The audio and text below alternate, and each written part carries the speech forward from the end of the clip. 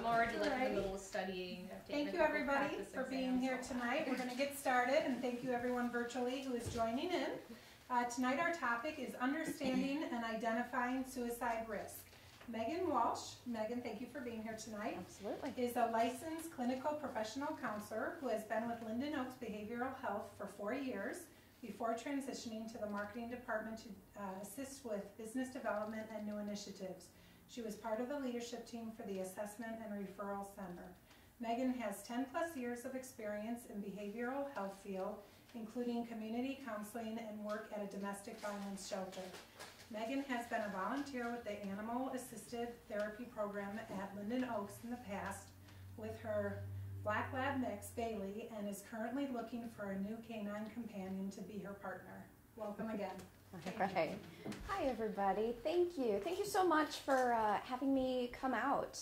And I have to say, so we're going to be talking about understanding and identifying suicide risk.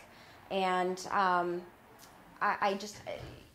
will say when kind of the request came through for this presentation, I was a little bit like, physical therapists, that doesn't make any sense, right? Why, they're not primary care doctors. People aren't going to them to talk about depression or anxiety or things like that. And that was a little short-sighted of myself, right? I actually had to take the step back and say, you know what? People that have a mental illness, they do not exist within a vacuum, right? They do not just go from their house to, their doctor or things like that, right? They're out there in the world. They are running into other professions, into other providers, right? They're going to the dentist office. They're going to the pet store. They're coming oftentimes to all of you for physical therapy, right? Maybe after a car accident, or maybe some of the things that they're dealing with is because of a medical condition, right? And as we go through, we're definitely going to talk about that, how so often that goes hand in hand. So I do want to say thank you, everyone who kind of is here in person, and thank you, everyone who is with us virtually. Thank you for being open-minded, right? More so than I was at first, and looking to take care of your patients in a very collaborative but very, very open way, right? Just very well-rounded, kind of top to bottom, inside and out. I really hope that everybody gets something out of this, and you're going to be able to care for your patients that much better. So thank you, everyone. Alrighty, so what we should be, hopefully everyone is going to walk away today being able to identify signs and symptoms of depression. We want to know about what the risk factors for depression and suicide are. What are the warning signs of suicide? And then what are the appropriate responses for intervention, right? What happens? Okay, great. I know all the warning signs and I can identify it. Now what kind of thing, right? I want to make sure that you're walking out of here with some tools in case that situation ever does come up. All right, so our summary, which kind of went out, right? Physical injury can absolutely cause feelings of depression and anxiety as it disrupts normal functioning, right? Physical therapists see patients who may be experiencing these feelings acutely. You're working with them on a very intimate basis, right? And oftentimes for an extended period of time. You're developing really close relationships with these people. That makes you perfect for being able to identify when somebody's maybe struggling with some of these issues, right? A lot of times they may be telling you things that they don't share with their partner or their friends or family members or even their doctors. So knowing the signs and symptoms of suicide risk really makes it easier to help connect the person to the resources that they need, right? And assist them in their overall recovery process. And that's what we're looking for, right? Kind of overall well-being and health, both mentally and physically. So what we're going to look for, so this presentation is going to define what depression looks like, how it can impact people in different ways, because we are all different and things are going to touch us and impact us in different ways. What are the risk factors that contribute to depression and can lead to suicidal thoughts? Once the warning signs of suicide are identified, various interventions and responses will be discussed, as well as how to best support someone, right, who may be at risk for suicide. This is very informal.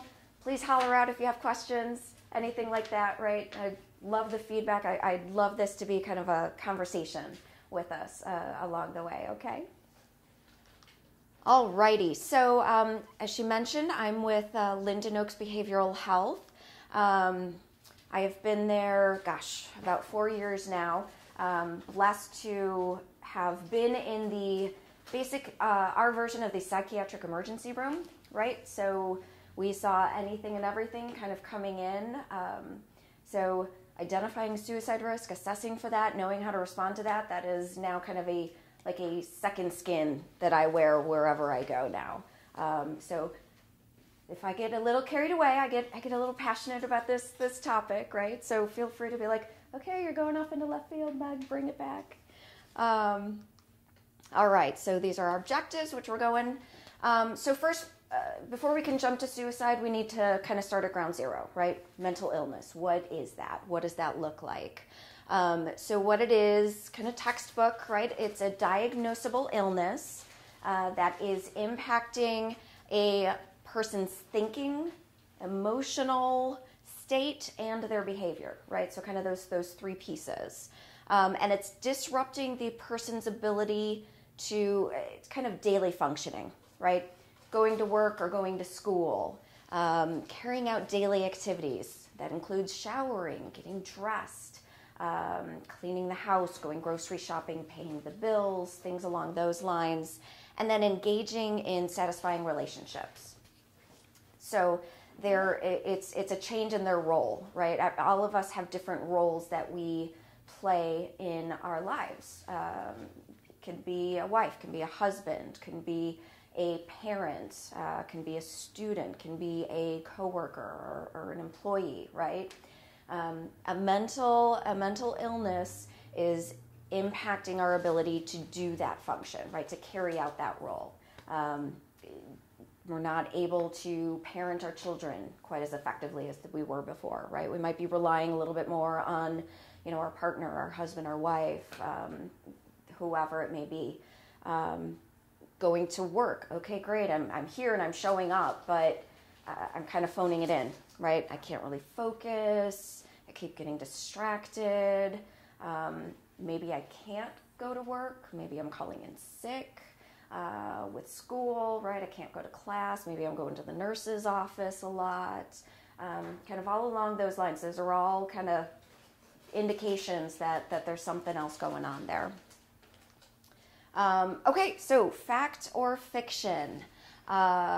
Mental illness is a sign of weakness or it's a personality flaw.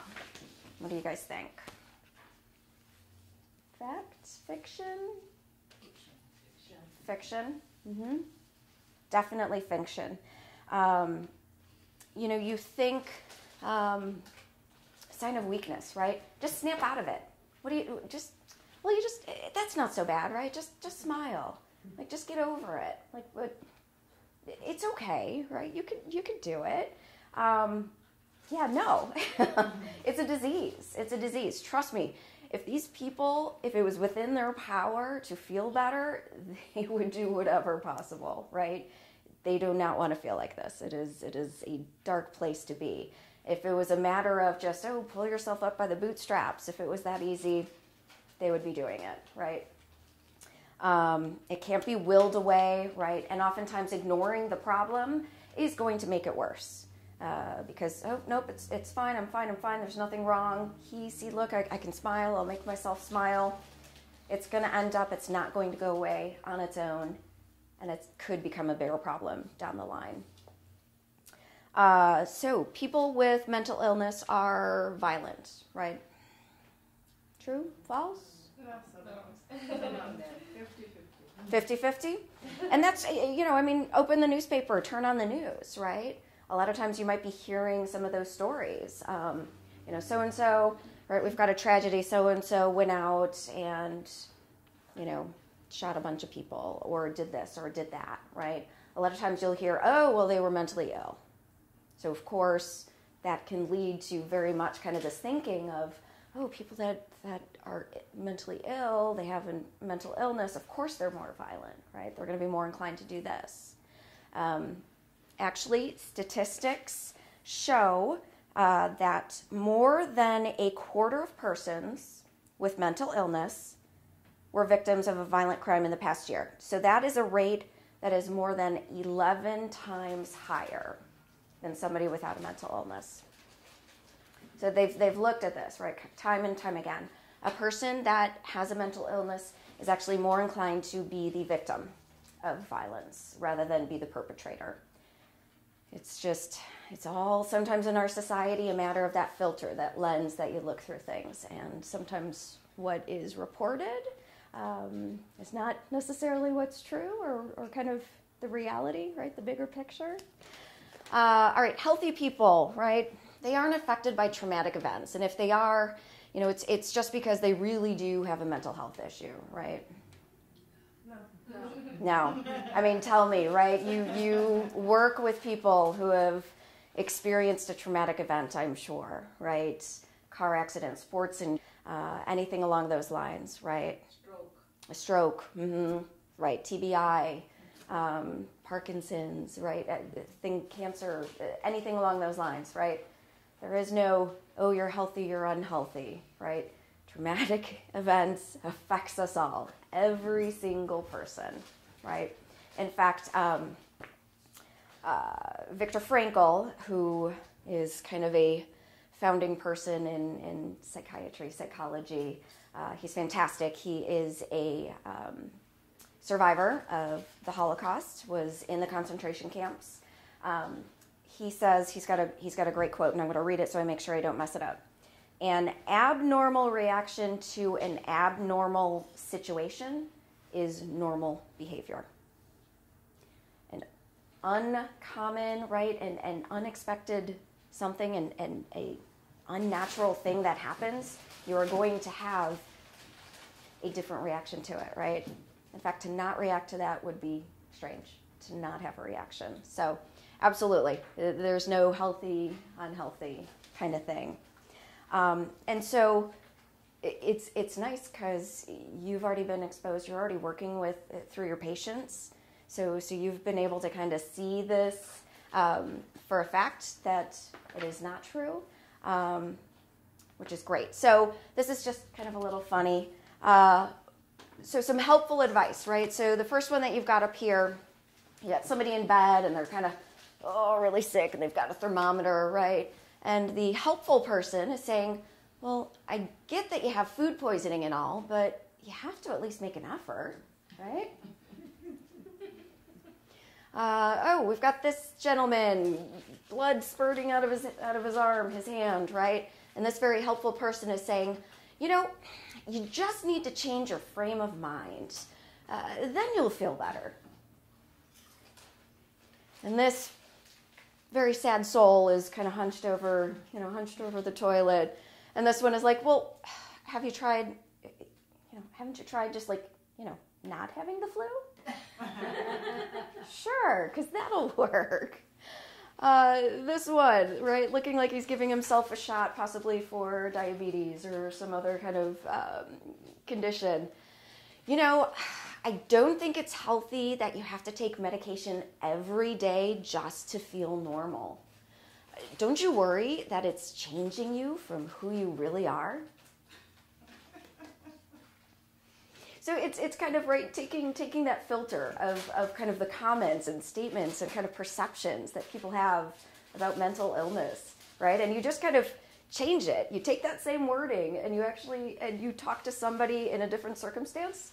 Kind of sounds how ridiculous it is, right? We've got this one, right? He's bleeding from his stomach and does not look very good. And this guy, it's like you're not even trying. You're sitting there, you're bleeding. You're not even trying. What are you doing? We've got this gentleman who's, hooked up in the hospital, it looks like, right? He's got his IV, all of that good stuff. Well, lying in bed obviously isn't helping you. you just need to try something else. Just get up, right? You're in the hospital. Just get up. Lying in bed, it's not helping you. Who are these people giving advice? Pretty ridiculous, right? Like when you think about it. And these are the things that are said to people that have mental illness. And you kind of put it in a different context and you're just like, wow, kind of makes it look a little different there. Okay, so can anybody guess like what percentage of people have a mental illness? Like 1 out of what? Any guess? I would say like maybe 3 or 4 out of 10. Okay. So I don't know. Okay. Oh, really? I'm not sure. Well, I'm counting things like anxiety and depression, which I mean, I'm looking through patient charts in my clinicals. It seems like so many people. Yep. So many people have that. Okay. Like, so I don't know. Okay. You can include that. Okay. Anybody else? I find depression more common in older patients. In older patients? Okay. So like what percentage? I don't know the percentage. 10%, but every fact you 80%. open after 80, they are kind of depressed. Mm-hmm. Yeah. I mean, there was a saying, older people are suffering with the 40s, disease, depression, death, and deconditioning and death. Mm-hmm. Yep, absolutely. Okay. Any other guesses? No? What would you say is the most common mental illness that people have? Anxiety. I'd say depression. Anxiety, depression. Any other guesses? Those are, you would think, kind of the top two, possibly. Oop. Oh no. There we go. Whoa. Now it went crazy. All right. 1 in 5 adults have a mental illness in any 1 year, right? So they're looking at kind of 12 consecutive months. And they've done, so this is a study that is done by, it's a large national survey. It's called the National Comorbidity Survey. It was published in 2007. So huge, right? And they did it nationwide. 1 in 5 adults have a mental illness in any 1 year. All right, so how many people are in this room? 1, 2, 3. Right. Absolutely, right? So everybody, in some way, shape, or form, right, is going to be impacted by mental illness. It could be temporary. Absolutely. Car accident. Sure. Or, without a doubt. The family has diagnosed with cancer. You feel it. Absolutely. Or your child is very sick and you cannot take a time off from work. If the matter gets better, symptoms will disappear. Without you on treatment, it's the situation sometimes. Yeah. Just because you have, sorry, I'm going to repeat it for my online people. I'm sorry if I was forgetting to do that earlier, guys.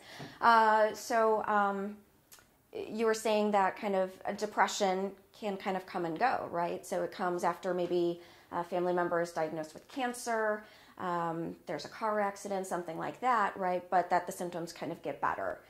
That's absolutely correct. Just because at some point in time you have a mental illness does not mean that is a lifelong thing that you have to deal with, right? That's some people, yes, that's kind of a lifelong thing that they will work with, right? Kind of managing, just like a chronic medical condition. And then other people, car accident, perfect example, or a sports injury. Okay, I had this, and it may take a year, 2 years of kind of ongoing treatment and things along those lines. But then you get better, right? The symptoms go away. You're kind of in recovery, so to speak. Yeah, absolutely. So in any 1 year, right, 18.5% of adults in America have a mental illness. That's 43.8 million people in the U.S. That's like mind-blowing. That's a lot of people. It's a lot of people. And anxiety, who said anxiety? Yep, anxiety is the most common mental health illness in any 1 year, right? So 18.1% is anxiety. Now, somebody else said depression, right? That should be up there, either number 1 or number 2. It is actually 6.8%. So it is below substance use disorder. And you don't always think about kind of substance use, right, as kind of a mental illness, but it is. It is. Bipolar, right, things like that, 2.8%, very small percentage. Anxiety. And if you think about it, look at our society. We're overscheduled, we're overworked, we're over everything, right? I mean, do you sometimes see people who just are almost vibrating, right, with kind of like, oh, I have to do this and I have to get this done, and it's just, right? Sometimes I feel that myself. I'm like, oh, okay, time to reframe, time to take a step back, right? Because you're just like, you ever walk into a room or like meet with somebody and you can feel their anxiety like coming at you? Do you ever have patients that you're working with where you can, like, I would imagine, can you feel it in their bodies? Yes? Yeah? Any examples? Tight muscles. Tight muscles. Maybe They can't. constantly negate you. Nothing works right for them, Okay. even though you feel like you tried your best. You're trying your best, but they're always saying it doesn't work, it doesn't go away. Yeah. Anxiety is a killer. It's there, and it never goes away. It's if you think about it, it's people that live with anxiety, right? Kind of diagnosable. It's like they're walking around and their antennas are fully exposed, and it's like an exposed nerve walking around for them. If you can imagine that, right? Like you're hyper aware, you have everything kind of tense and ready to spring, and whoa, what's going to come through that door, and what's going to come over here, and what's this person going to do to me? It's exhausting. Yeah. A lot of people with chronic bronchitis or emphysema. Oh, okay. Or asthma. Chronic bronchitis. Oxygen dependent. Okay. A lot of times they'll be very anxious. So somebody with chronic bronchitis, chronic emphysema, need the ongoing oxygen, can be really tense and anxious. Do they speak about a specific anxiety that they have with that? Some people do, but you can a lot of times see it in their body.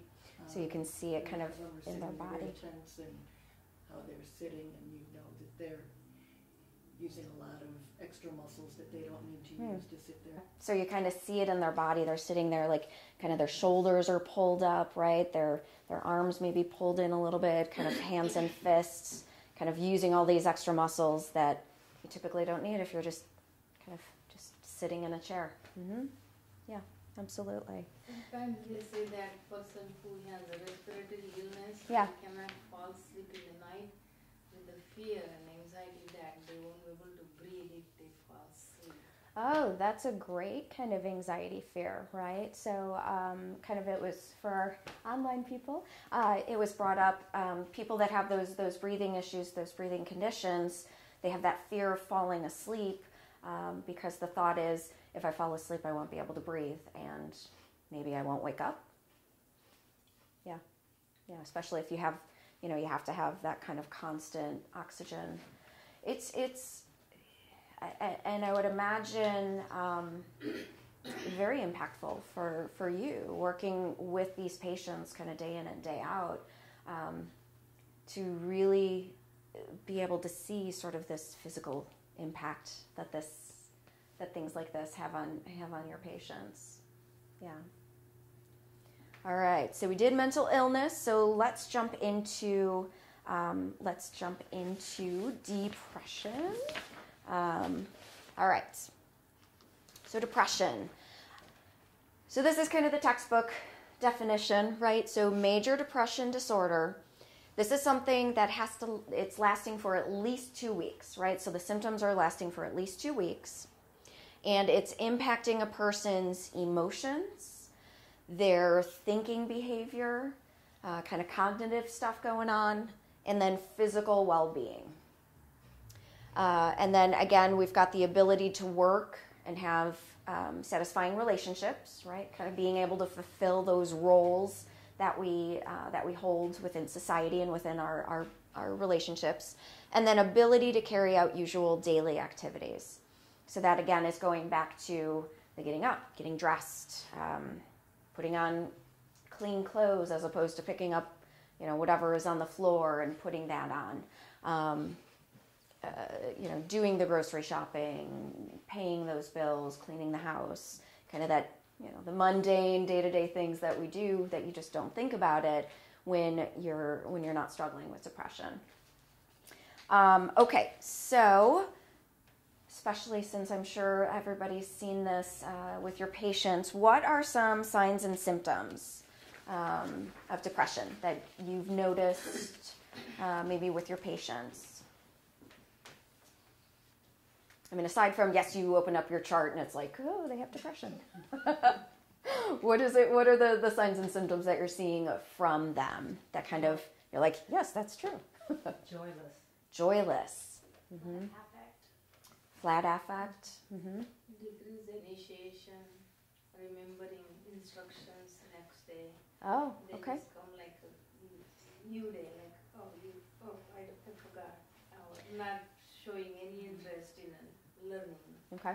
So no interest in learning, maybe inability to retain information, right? So when you're giving them exercises, go home and do this, right? These are your exercises for home. And they either can't remember to do it or they don't have that energy or that motivation to do it. Lack of focus, attention. Lack of focus. Mm-hmm. Lack of focus, lack of attention, lack of concentration, right? You're like, no, your left hand. Your left hand. You're like, oh, right, this one. Mm-hmm.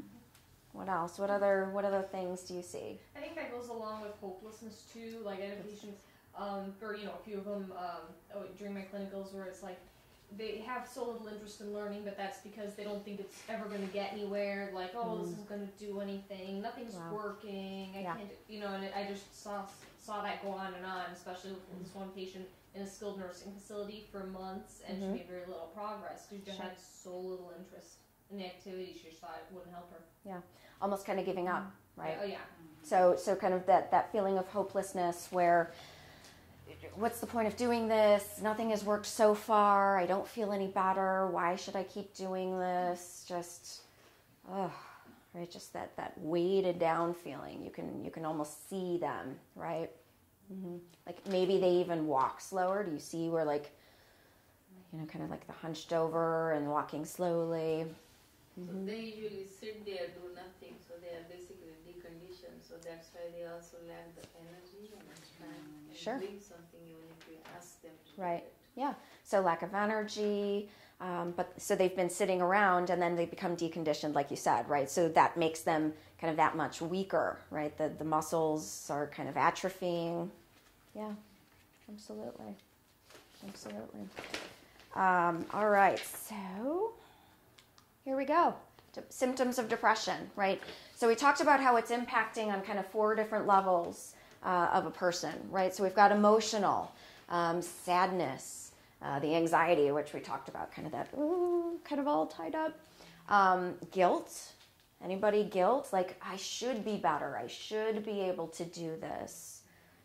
Yeah, I'm seeing some nodding heads. Yep. Mood swings. Any of your patients have mood swings? Yeah? Kind of, okay, I can't do this. I do this. Oh, I did it. And, but I won't be able to keep it going. Ours is a lot more vocal. A lot more vocal. More vulgar, too. More vulgar.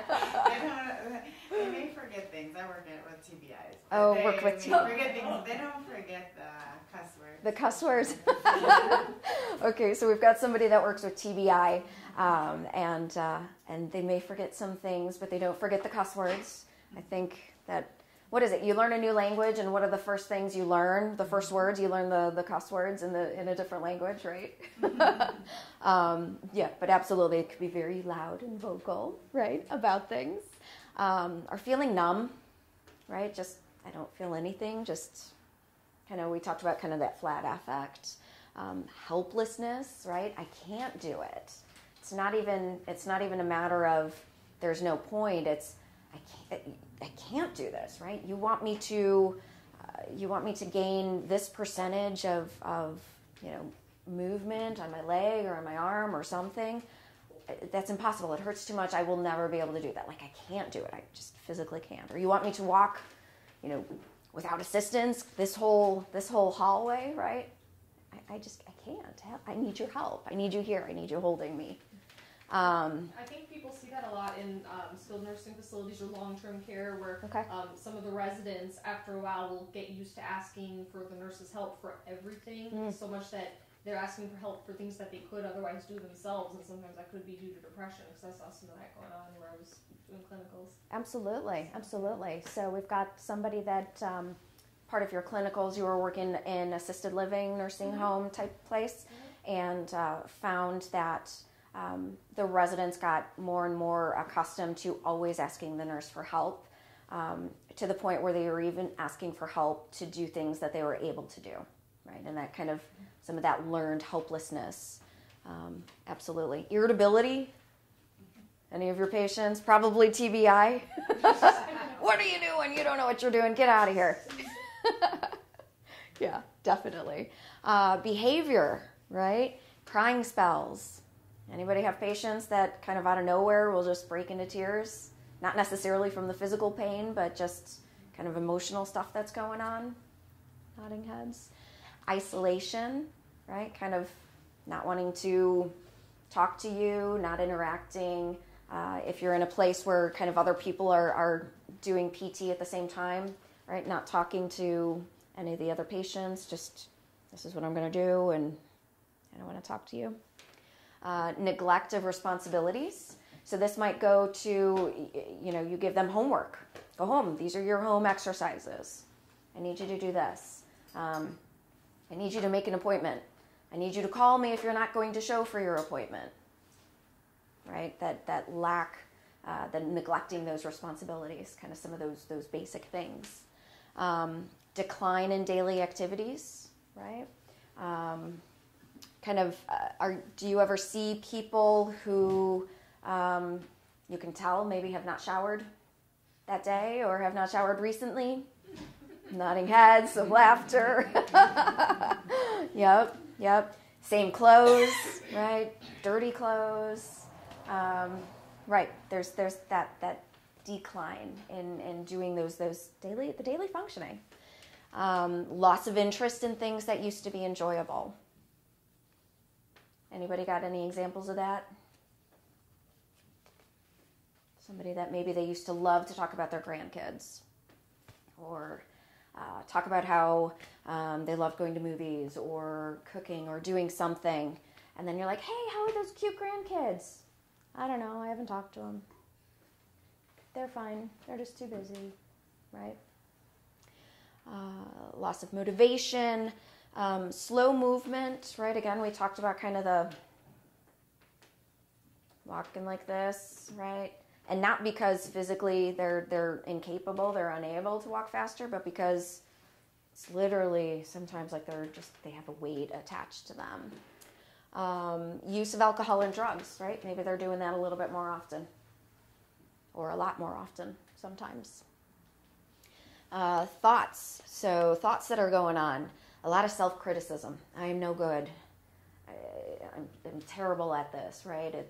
This is my fault. Self-blame, right? It's my fault that I'm here. I should be better. I should be farther along. I should have made more progress. Or if they have a setback, right, physically, I just lost all that work. I'm stupid. I can't do this. Worry, pessimism, right? We definitely talked about that, right? Like, this is never going to work. I can't do this, or doesn't work, right? What if I don't get better? You say I'm going to return to this level of functioning. Well, what if I don't? How do you know? Impaired memory, concentration, right? We talked about that. Not being able to focus. Indecisiveness, maybe some confusion. And then thoughts of death and suicide, right? Physical, and here's the thing, right?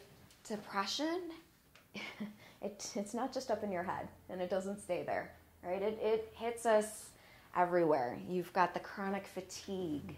You have the lack of energy, sleeping too much or too little. I can't sleep. I sleep for 2 hours, and then I'm awake I'm awake all night. Overeating, right? Eating everything inside, I'm just always hungry. Or lack of appetite, I'm not eating anything. Constipation, weight gain, weight loss, headaches, unexplained aches and pains. So one of the things I want to ask you, do you have any patients that you've seen more than once, right? And I'm not talking for like one session, right? Like you work with them, they're really not making any progress, you discharge them, and then, you get another order, right? They'll come back, maybe a couple of months later, kind of at the same place, maybe a little bit worse. You're working, no progress, discharge, kind of come back. Anybody have kind of some experiences with that? Couple? Yeah. Maybe it's not lack of their willingness, right? Maybe they're not being stubborn, right? They're not being, quote unquote, bad patients. Maybe there's something psychological going on with them. Maybe there's some depression that's hitting them, and they're dealing with all of this stuff, right? And it's an inability to be able to do it, or that's how their depression is manifesting, right? Like, we keep working on my leg, and it doesn't get any better, and we're doing all these exercises, but it still hurts, it hurts.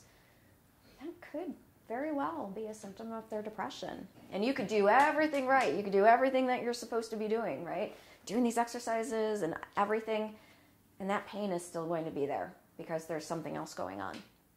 And that's okay. I think it's important to recognize that you're not necessarily going to have all of the solutions for everybody, especially somebody that's dealing with depression, somebody that's dealing with a mental illness, right? You can be doing everything right, following everything by the book, pouring your heart and soul into your work with this person. If there's something else psychological going on, they might not get better unless they address some of that stuff going on, some of those other issues, right? So I don't know kind of what type of practice everybody works in, but might be worth knowing that it's okay to go to the doctor and say, hey, I know you put in this order.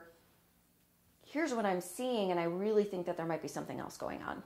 I really think that they need to address and maybe go see a counselor or go see a psychiatrist or something along those lines. You're not always going to have a sore leg, right? A sore arm is not always just a sore arm. There's something else going on there. It happens, hospital all the time. I work in a rehab, but a lot of times we see new admissions. Depression diagnosis not actually there, but when we see some of the symptoms, we have a psychologist on the staff. So oh, you do? Oh, fantastic. Okay, so we've got somebody here that works in rehab, and new admissions that come in, and if they don't have a diagnosis of depression, right, but you're starting to see kind of some signs, some symptoms, that's fantastic that you're able to put in a request for like a psychological evaluation to address that piece of it too, right? We don't operate in silos, right? Something that's going on in our head, you can't just treat that, because a lot of times it's happening in our body, right, or in our relationships. You can't just treat something that's in the body, because that's impacting our brain, right? I have a question. Yes. The parts of death and suicide, they do come at an impulse, or they are like talk about it all the time, or they keep it themselves and then they find out, oh, they committed suicide? So that's a great question, and we're going to get into some of the meat of the stuff coming up. So the question was, when it comes to kind of the thoughts of death and suicide, is that something that a person is always going to be talking about, or do they keep it inside and kind of carrying on, quote unquote, as normal, and then all of a sudden you find out that they've attempted or that they've completed suicide? We're going to get into that, right? We're going to get into the risk factors, warning signs of suicide, and kind of what that looks like. Yeah, great question. Thank you. That was a perfect segue. So all of this, symptoms of depression, and kind of what I was talking about, how sometimes the hurt leg or the sore muscles are not necessarily the sore muscles, right? It could be a symptom of something else psychologically going on. It's possible that some of these symptoms can come across as something else, right? So the flat affect, it can be very easy sometimes to think, oh, that person's just being really rude, right? They're just a jerk.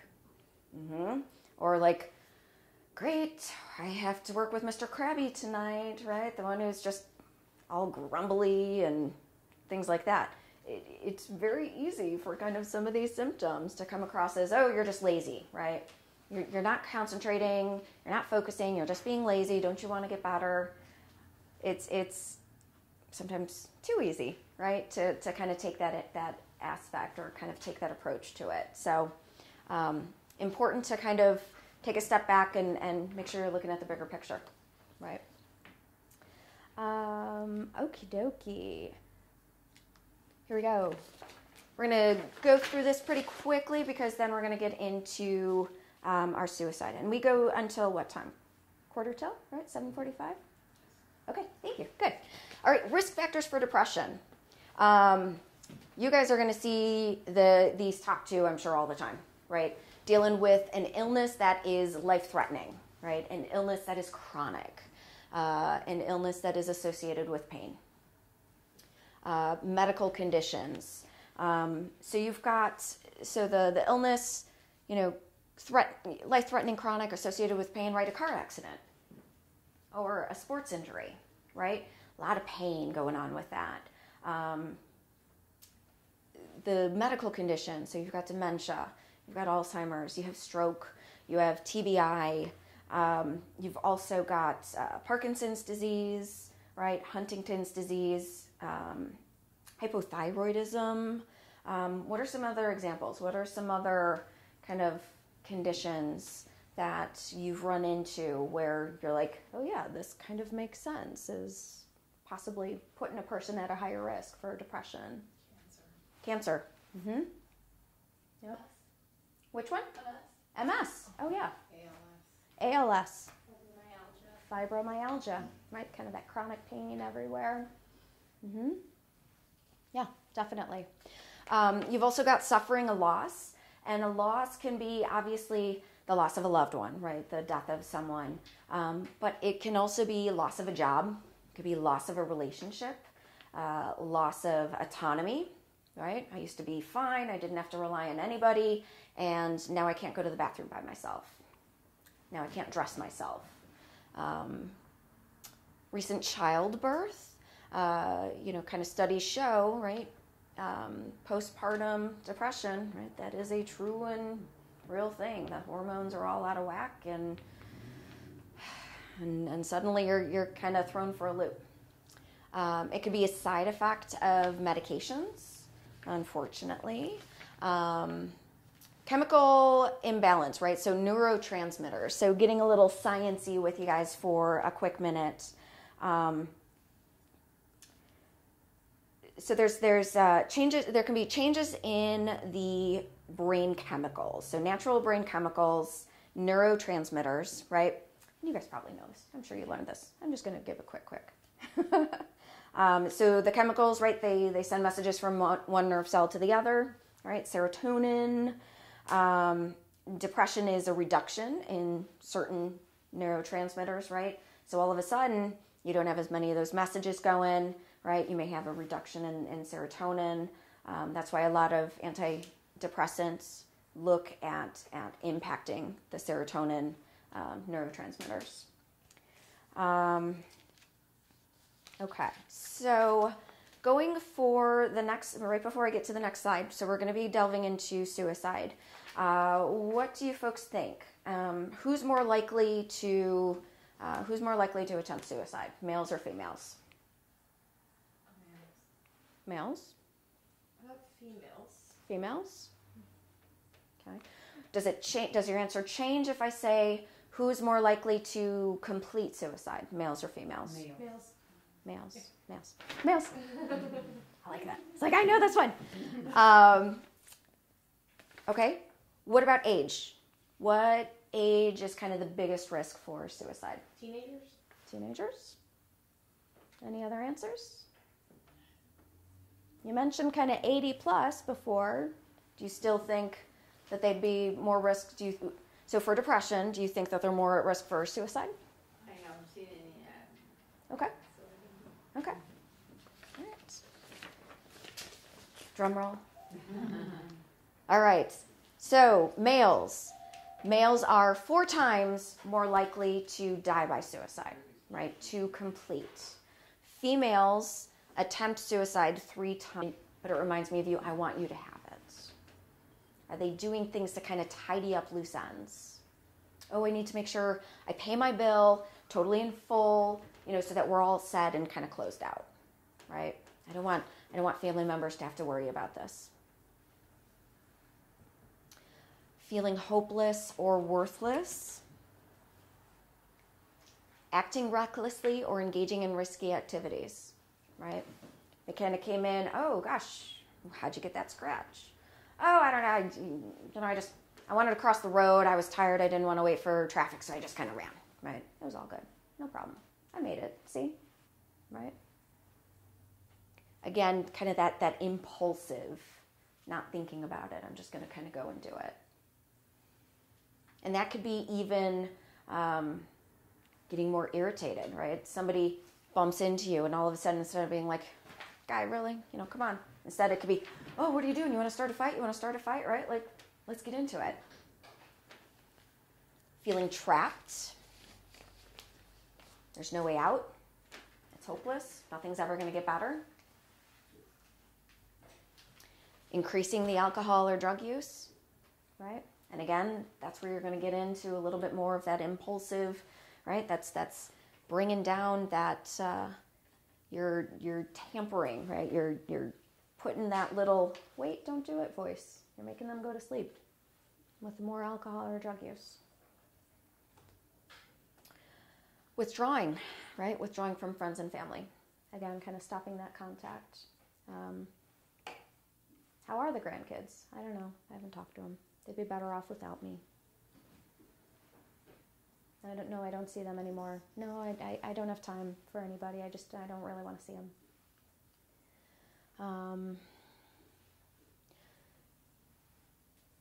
Another thing I just want to, we're going to get to that. Appearing agitated, right? Kind of all the time, everything just, well, why are you doing that? Why are you saying that, right? Just kind of a heightened level.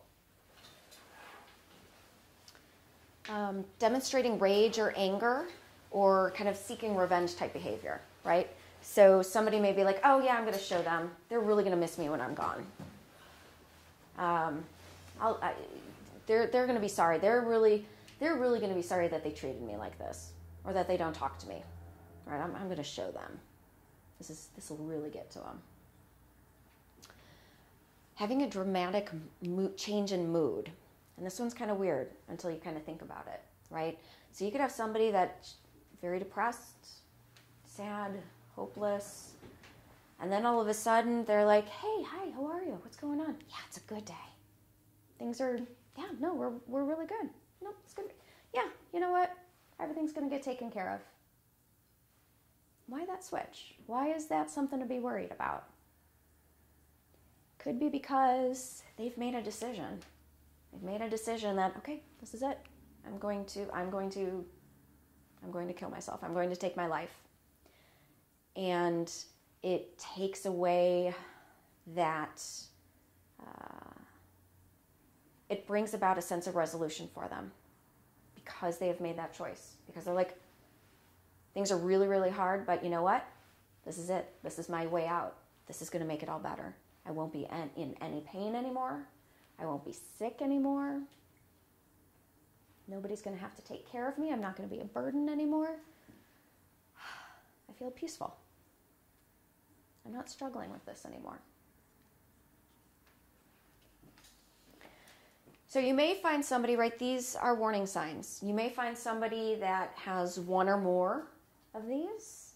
You might have somebody who maybe doesn't necessarily show one or the other, right? That's why I kind of have your little feelers out there, right? You're looking at the big picture, kind of their entire presentation throughout your time with them. So what do? You're seeing these warning signs, right? What do? You're asking questions, and these questions are kind of hard to ask, right? You are directly asking that person, and of course it goes without saying that you are pulling this person into a private place to speak, right? Confidentiality. This is not in the middle of a group therapy session or something like that. Mm-hmm. Caveat, I know you guys are all on board with that. But you're asking directly, you are actually asking, are you having thoughts of suicide? Are you thinking about killing yourself? You're saying those words. If yes, or if hesitation, or if, well, not exactly. Okay, we're going to talk, I'm considering that a yes, right? Let's talk a little bit more about that. You want to follow it up? Ask whether the person has a plan. Have you decided how you're going to kill yourself? Have you decided when you're going to do it?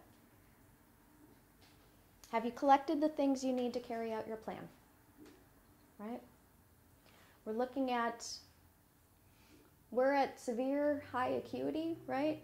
But the more developed a plan, the higher the risk, right? If they've gotten to the point where they're like, well, let's see, I definitely want to do it before I turn 30. My birthday is next Thursday, so I think the best is going to be on Tuesday because nobody's going to be home.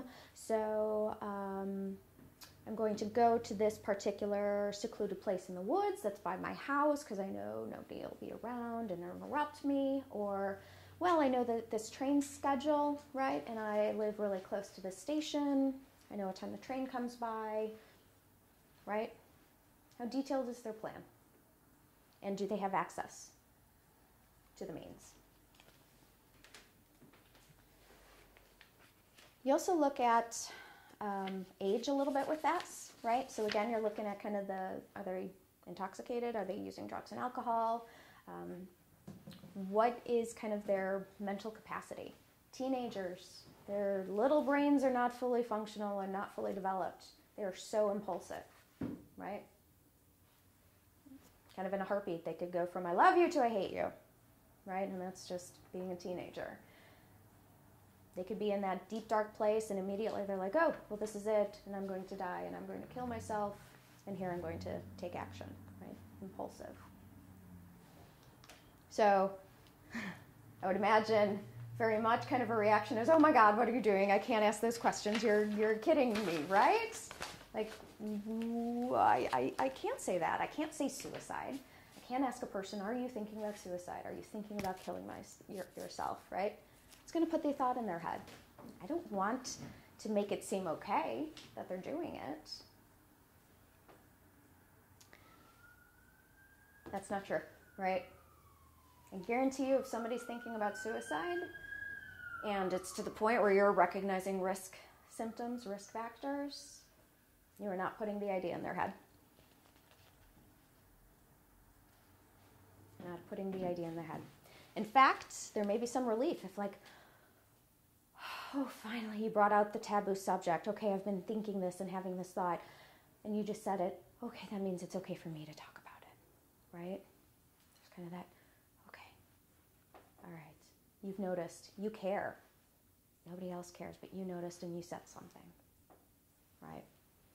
There's also kind of the, somebody who talks about suicide, they're not really serious, right? How many people, oh my God, I want to kill myself because of this happened. This pain is so bad.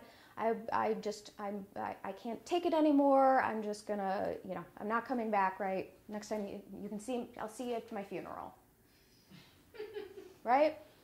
I think everybody has said or heard kind of jokes along those lines, right? My friends and family members have learned very quickly now that you don't joke about it, right? Because I'm always going to be, I'm looking, oh, let's talk. It's just like you don't say bomb in an airplane. You don't bring up suicide if you don't want it to be taken seriously. It's anytime you've got those warning signs, take it seriously, right? And it's possible they may say, oh my gosh, no, I wasn't thinking about that at all. good. I just wanted to check in with you because I'm worried, because I'm seeing some of this stuff. How are you doing? Are you doing okay? I'm a little worried because you seem a little sad, right? This is why I'm asking you. This is why I'm having this conversation. Nobody's ever going to be mad at you for caring. Nobody's ever going to be mad. So, saying the questions. I would recommend practicing, right? Practice saying those things. It feels really weird, and you're like, but you don't want the first time you say it for real, the first time you ask those questions and you actually say those words to be when you need to be, right? In a situation, in a real live, situation. So, go home, talk to your friends and family and be like, so I had this really interesting seminar and I'm going to ask you a question now and you don't have to respond. I just have to practice asking and explain, right? But are you having thoughts of suicide? Because think about it. How do you want to say this? Do you want to be like, oh my God, are you having thoughts of suicide? Oh my God, what are you doing? Right? Or, are you having thoughts of suicide? Like, really, not really, right? How do you want to say it? Because that makes a big difference. So how do we talk to them, right? I gave a little example there with my wake up. So first and foremost, you're letting the person know that you're concerned and that you're willing to help, right? You're there. This doesn't have to be kind of this Hollywood moment, right? To be real. Be like, hey, I care about you. This is kind of what I'm seeing. I just want to check in. How are things? How are you, right? You're discussing your observations. What is it that you've noticed? What are those warning signs that you notice that kind of put you on alert, right? Ask the question without dread, right? Again, you're not doing the, oh my God, are you thinking about suicide, right? Don't express a negative judgment, right? That's not the point where that's not the right time to be like, well, you can't do that. You're going to go to hell, right? Or why would you ever do that?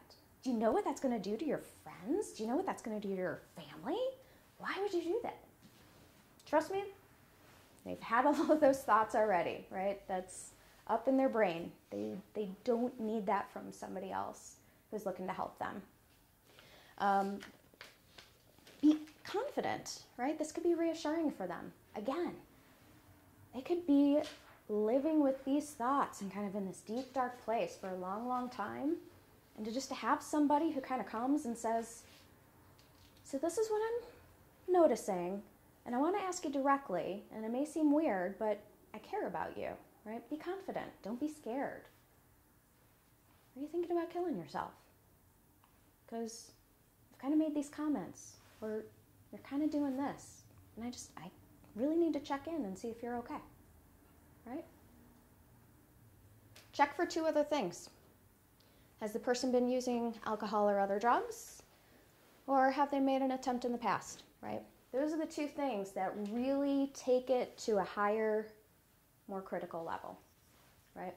They are at higher risk of attempting or completing if they're under the influence or if they've made an attempt in the past. So you definitely, once you get to this point, that's what you need to check for. Okay. All right. Biggest thing that you are going to be doing with people is listening non-judgmentally. And you think, listening, great, I've got 2 ears. I was born with them. I don't have to think about it. They just work, right? Not quite as easy as that, unfortunately. To be an effective non-judgmental listener, you want to pay attention to 2 areas, right? So you're looking, what are your own attitudes? And how are they conveyed, right? What are your beliefs? And how does that come through? And then the use of effective communication skills, both verbal and nonverbal. So you're wanting to focus, at this point, if any other part or experience in your life, this is so not about you, this is about the other person, right? This is all about their thoughts, their feelings, their experiences, right? Where they are right now in this moment. You really want to make sure that you're checking in with yourself, right?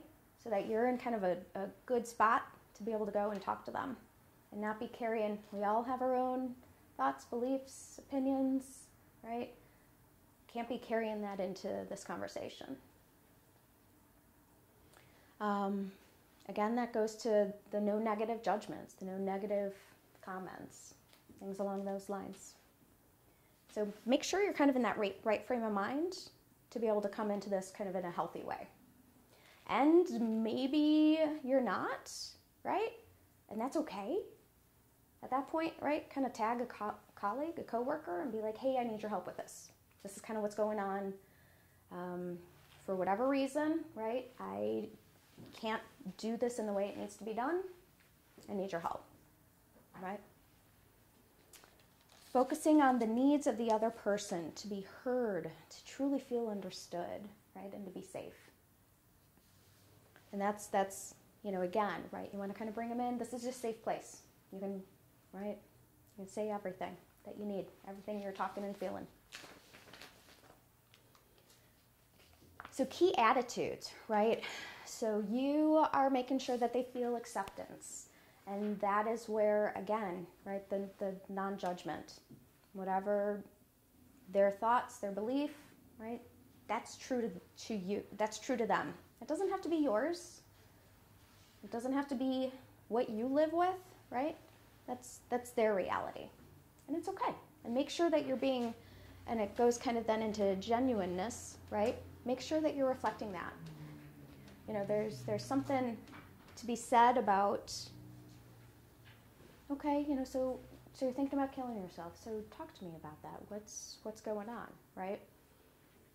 Versus, you know, I have a strong judgment against it, and I'm going to talk to you, right? So I have this kind of contrary belief, and I'm trying to talk to you and be genuine, but I'm like, so talk to me about this. This is what you're thinking. Really? You haven't? Okay, so I don't understand, right? This is really going to hurt somebody. This is going to hurt your family or your loved one, right?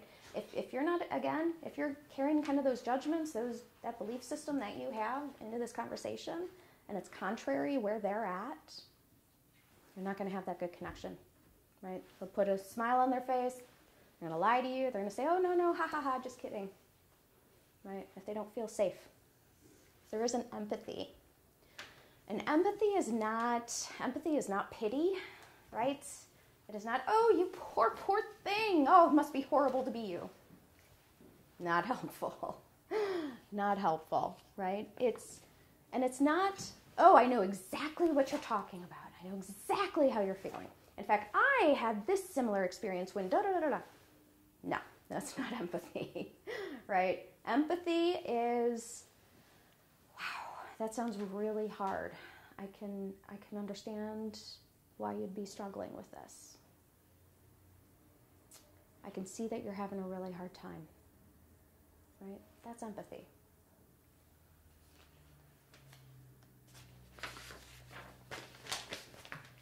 All right, then we want to get into our nonverbal skills, right? So we want to make sure we're showing attentiveness, comfortable eye contact, right? You don't want to talk to somebody and be like, no, really, no, okay, so you're thinking about killing yourself, you're really depressed, okay, so tell me about that, right? Tell me why you feel like that. Nope. Same time, you do not want to be like, okay, you're depressed. Tell me about that. What is that like? What's going on? Creepy, right? Appropriate eye contact, right? We're Goldilocks here, just right in the middle. Not too much, not too little. Kind of look to your person that you're talking to, right? They're really going to mirror the type of contact and communication that they need, right? I mean, if they're looking right at you, okay, so kind of, it's okay to look away and glance away and be like, wow, that must be hard, okay. Continue. Open body posture, right? So, no, really, I care. You know, tell me what's going on. No, really, I want to hear. What does that feel like? Does that feel warm? Does that feel opening? You know, does that feel inviting? Right? No. Open body contact, open body position. Sitting rather than standing, right? There's a little bit of kind of a power imbalance. You're sitting, I'm standing, right? I'm looking down on you. Tell me what's going on. It can be difficult to do kind of the straight on, because these are really hard things that a person is talking about, that they're dealing with. Maybe they've never talked about it before. So actually sitting next to a person rather than kind of straight on, you just kind of angle your body a little bit, right? If you think about it, think about it in the car. For some reason, it's so much easier to have conversations in the car about things you really don't want to talk about. I don't know if any of you have experienced that, like you've got a friend or family member or child or something, right? Like the car is the best place to have those conversations sometimes. I've got a colleague, she's brilliant. She's like, no radio in the car ever, because that's when we have check-in time. I'm like, that's really smart, right? Who is driving? Well, the person's driving, right? Like she's driving, but she's got the hubby here, she's got the kids back there, right? But everybody's looking forward. You're not having to make that uncomfortable eye contact sometimes. You can kind of distract yourself, like, oh, we're just driving. No, it's all good. It's non-threatening. No, it's okay. Tell me about that thing that's happening, right? Tell me about that test that you failed. Tell me about that fight that you got into, right? Here, let me tell you about, this presentation that I totally screwed up at work, right? It's a little bit comfortable if I'm like this. I'm not straight on, but I can kind of talk to you like this.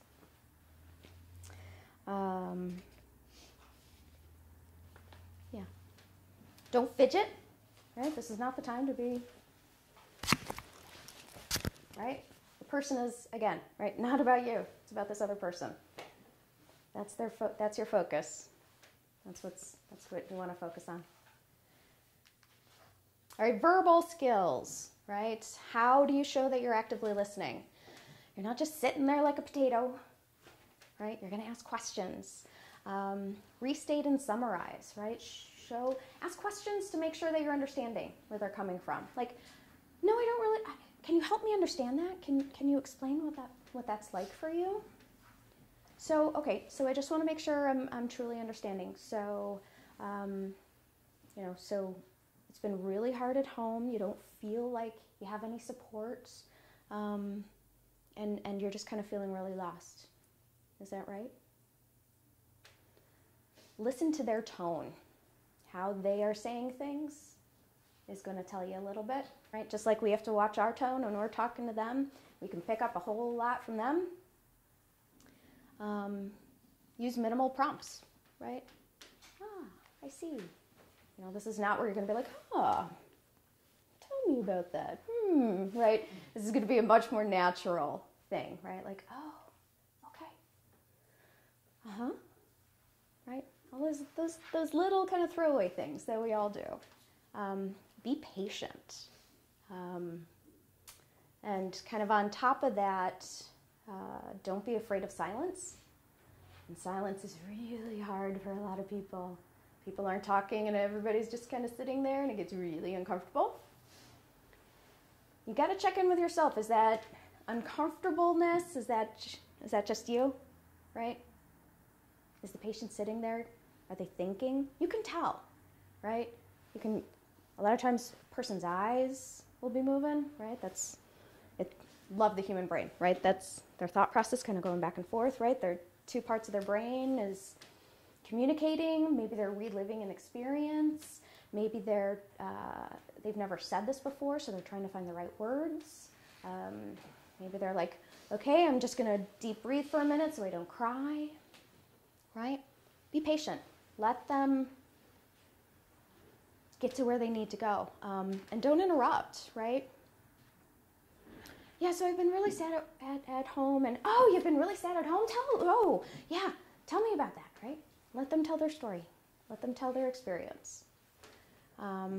avoid unhelpful advice, right? Again, well, that doesn't sound so bad. Why don't you just get up and try and exercise more? You'll feel better. You'll have more energy. Well, maybe you just need to try harder, right? This goes back to my lovely little slide, right, of my comics. Maybe you just need to snap out of it, right? Just kind of get over it. Well, that's not so bad. Can't you just get over it? Well, why does that bother you? Really not helpful. And avoid confrontation, right? This is not a battle of egos. This is not, right? They want to be like, they want to get up kind of in your face. They want to, well, duh, right? Well, you don't know anything. Well, yeah, I do. You're not seeing all of this. Well, yes, I have. I've seen you do this and this and this. What are you talking about? Don't fight them. Just be like, okay, so I'm wrong? Okay. So you seem really upset right now. Can you talk to me a little bit about that? Right? We're not looking at escalating this to a confrontation. That's not going to be helpful. So, what is not supportive, right? Again, tell the person, snap out of it. It's easy. Get over it. It's not that big of a deal. Acting hostile or sarcastic, right? This is not the place where, well, really? So you're going to kill yourself over that? Well, that's stupid. This is not helpful, not comforting. Don't blame the person for the symptoms, right? Trust me, again, they are not wanting to feel like this. They would not feel like this if they could, if it was within their power. Another thing, don't become super over-involved or overprotective, right? So I understand exactly what you're doing. So this is what you need to do. You need to get on a schedule, right? You need to start going to bed at this time. You need to get up at this time, and you need to eat breakfast, and then you need to go for a walk, and no. Right? Or, so you're going to go see a therapist because you are depressed, and you need to go, and you need to work through your childhood issues with your mom or your dad. This is the only way you're going to feel better, so you need to go and do that. Again, no. You can offer suggestions, right? But you can't be like, you have to do this. It's kind of up to that person, right? And obviously that goes without saying, if somebody is at suicide risk and they are expressing, yes, I want to kill myself. I'm having these thoughts. I have a plan, right? We're going to 911, right? You have a choice about whether you're going to get help. You're going to 911, right? You're going to the ER. You're going to the hospital. Don't nag the person to do what she would normally do, right? Well, you used to get up, you used to work out, you used to run. That's what you should be doing again, right? You felt good when you were doing that. You need to get back to doing that. You used to come to PT twice a week, right? You were doing really good. We were getting progress. That's what you need to do again. Why aren't you doing it? You're only coming once a week. You don't trivialize the person's experiences, right? Again, well, that's a stupid thing to want to kill yourself over. I wouldn't be upset if that happened to me. You don't belittle or dismiss the person's feelings. Speak with a patronizing tone. Well, of course you're going to feel like that if you haven't showered, or, well, if you hadn't have gotten into the fight with your mom, then this wouldn't have blown up and you wouldn't have these ongoing issues, right? Not helpful, not good. And don't try to cure the person. Studies show that a person who could very much benefit maybe from talking to a therapist, kind of seeking out additional help, delays in getting help, right? It could even take them up to 4 years. I think stats show a really high percentage of people. It takes them 4 years before they go see that psychiatrist, before they go see that therapist, right? You're not there to cure them. You're not there to solve their problems. They are resilient, right? You don't want to take that away from them. You are all about kind of building them up, right? There's hope if you practice, if we do this treatment plan, right? You're going to be able to walk again. You're going to be able to, go to the bathroom by yourself, right? There's hope. Just like there's hope for somebody that's depressed or is having these thoughts. You know what? There's hope for you. You don't have to feel like this. You can feel better, right? With time, with treatment. You don't want to take that away, right? That the person can do this, that they can do it. You might need some help, right? You might need to kind of carry them a little, right? Maybe a therapist, counselor might need to really do some hands-on help, right? They can do it.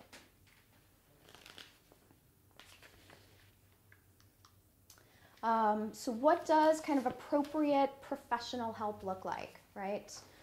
Doctors, people get kind of real uncomfortable maybe going to see a psychiatrist or a social worker, counselor, something like that. Hey, you know what? I'm seeing this, you're seeing really down. Have you talked to your primary care doctor about this? Maybe they could help you. Primary care doctors, they prescribe 80% of all the psych meds. 80%. They are the first place, right? They are a lot of times the only place some people will go to talk about things like this, right? Types of professional help, right? You've got your traditional talk therapy, medication. A lot of times what we see, kind of doing both of those together, you get the 1-2 punch because you're working on that brain chemistry, right? That chemical imbalance, and then you're talking through. So psychiatrists are just medication management. You're not going to go in and, well, I just want one person. And this is hard, right? We have to educate people. Oh, I just want to go talk to my doctor. I want somebody that's going to prescribe my meds, and then I could talk to them about everything that I'm feeling. It doesn't work that way, right? Psychiatrists, your first initial intake appointment, depending on the doctor, can be anywhere from like 20 minutes to 45 minutes. After that, right, we're looking at kind of like 15-minute, 20-minute, possibly 30-minute, right? Again, it's going to vary by psychiatrist, by doctor, but it is symptom management. It is medication management, right? You got to go with a social worker, a counselor, psychologist to do kind of that ongoing, that talk therapy, right? Processing through something, working on distress tolerance, coping skills, emotional regulation, things along those lines. Other professional supports, right? You've got support groups. Group is really powerful. Kind of knowing I'm not alone, I'm not the only one dealing with this, can be really impactful, right? So resources for everybody. So you've got the National Suicide Prevention Hotline. For those that are kind of here, DuPage area, right? DuPage County Health Department has got Crisis Intervention Unit. So that's their 24/7 hotline number. For those that are kind of online or remote, I would encourage you, right? You've got the National Suicide Prevention Hotline. Check out your local community health department. Oftentimes, they should have a behavioral health branch or department. Kind of get familiar with if you have a behavioral health hospital or facility that's kind of in your area. Linden Oaks, so those that are kind of around here, relatively close, right? We have our own 24/7 hotline number. Again, right, this is the intake department, the Assessment and Referral Center, the ARC. This is where I started. This is where I came from. So what we can do is, right, so we'll do crisis intake, stabilization. So we've got inpatient. What you can also do with this number, right, you can schedule an outpatient intake department. So we have offices in St. Charles, Hinsdale, Plainfield, as well as another outpatient center over in Naperville, right off of Mill Street. You can walk there. You can make a free confidential assessment with a licensed behavioral health professional, right? It's a 90-minute process. Kind of find out, where do you need to go, right? Do you need outpatient therapy, outpatient psychiatry? Do you need a higher level of care? There are things that are out there, you can call them day programs, right? Partial hospitalization program or an intensive outpatient program, right? Those are typically go Monday through Friday, 6 hours a day or 3 hours a day, right? These are people who are really, really struggling, right? They're losing that functioning kind of daily activity. But that number can help make that happen. So I want to kind of plug mental health first aid. So a lot of what I talked about today, kind of all the signs and symptoms, risk factors, things like that, I definitely borrowed from mental health first aid. So this is a kind of worldwide program created. It was started in Australia. Basically, the point of it is to teach members of the public how to respond in a mental health emergency and to offer support to someone who appears to be in emotional distress, right? You've got CPR. This is mental health first aid. It's basically that same equivalent, right? How do you recognize those warning signs? And it runs through the gamut, right? Obviously, we touched on depression and suicide risk, but this goes into anxiety, drug use, eating disorder, schizophrenia, right? Kind of hallucinations, hearing and seeing things, and kind of what do you do, right? Because again, these people do not exist in a vacuum, right? They're not just in this little corner. They are out amongst us. They are your patients. They may be in your church. They are everywhere, right? They're at the library. They're at school. So if anybody's interested, it is an 8-hour program. Linden Oaks has got a couple of seminars that they're doing around in the area. If you have any questions and you're interested, go ahead and email there. These are all my resources. That's about it. Any questions? Yes? What does suicide typically look like in like your 85-plus-year-old who's completely debilitated and can't really move or administer their own medication? Right. So there have absolutely been times where we've had kind of in admission for inpatient, somebody that is supposedly taking their meds, but they're keeping them, right? They're secreting them away so that they can do an attempted overdose, so they can attempt to overdose. It could also be maybe they get a partner, right? Somebody that understands and gosh, and I hate to see you like this, and I hate to see you in so much pain. Okay, I'll help you, right? Kind of thing. What happens to that person if that person really committed suicide and find out somebody else helped?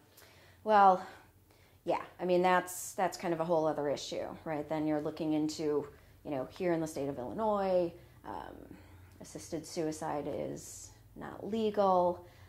Then you start getting into kind of more ethical, larger legal dilemmas. So I don't necessarily have an answer for that. Yeah. Any other questions? Did this feel helpful? Does this kind of resonate? Are you seeing patients that you're like, oh, I'm thinking, oh, you just said that. It reminds me of this patient, or that reminds me of this person. Yeah. Do you feel more comfortable if it got to this point? If somebody was showing warning signs of suicide, do you feel kind of more equipped to kind of be able to address that? Okay. I'm glad. All right. Thank you so much, Megan. Absolutely. Were there any questions out there from virtual? No? All right, well, All right. thank you, Megan, again, for being here. Okay. Thanks for your questions. All right. We really appreciate it. Oh, Perfect. One question. Oh, good. Yes. Do you provide a lot of counseling for elderly homebound? Any suggestions for support that is different than what you've already said? So, so the question is, does Linden Oaks, I think, specifically provide support for homebound, and then other additional supports for that population? Okay. Linden Oaks does not offer in-home counseling or those types of services. There are absolutely some wonderful services that are around. I can speak to the ones that I know kind of in this area. There is a provider, there is a practice that's called in-home counseling for seniors. You can do a Google search and they'll pop up. They're fantastic. I love them. I use them all the time whenever I have an appropriate patient. They will go out to the house and they will do that counseling. And it is not. It's not just it's not just for seniors. They will actually come for kind of any population, any age range. Obviously, you're more inclined to probably get some seniors, but absolutely, if there's an issue with childcare or transportation barriers or things along those lines, these counselors, these providers will still go out to the house to provide counseling services.